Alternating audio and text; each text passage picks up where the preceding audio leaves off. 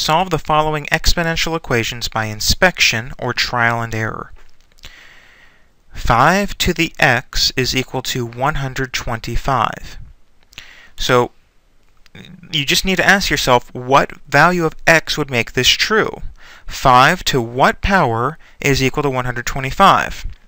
Well, I know that 5 to the first is 5, and 5 to the second is 25, and 5 to the third is 125. So therefore, x is equal to 3. Exercise B. 4 to the x is 16,384. Now this one's a little bit tougher. So we could try for a while and say, okay, well, I know that 4 to the first is 4, 4 to the second is 16, 4 to the third is 64, and then you might get stuck. It depends on how well you know your multiplication. So let's go to a calculator for this one. All right, so remember, we're trying to solve, 4 to the x is equal to 16,384. So you then say, okay, well, what's 4 to the fourth? Okay, how about 4 to the fifth? How about 4 to the sixth? How about 4 to the seventh?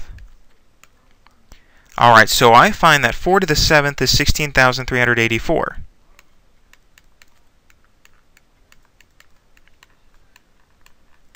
So therefore, my solution of the equation is x equals 7.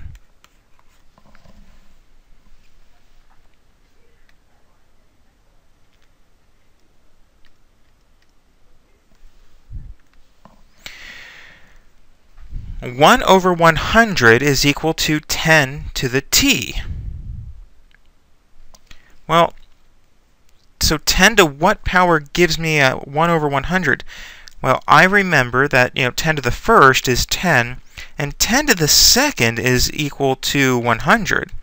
So we might be tempted to say 2, but it doesn't ask us for 100, it asks us for 1 over 100. So recall, your rules for negative exponents tell you that a to the negative n is equal to 1 over a to the n.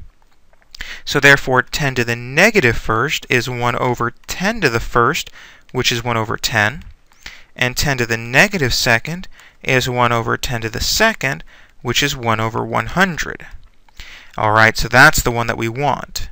And so then our solution of the equation is t is equal to negative 2. 3 to the a is equal to 1/27th.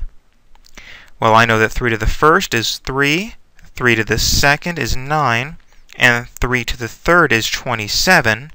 So therefore, 3 to the negative third is 1 over 3 to the third is 1 over 27. And so therefore, my solution of the equation is a equals negative 3.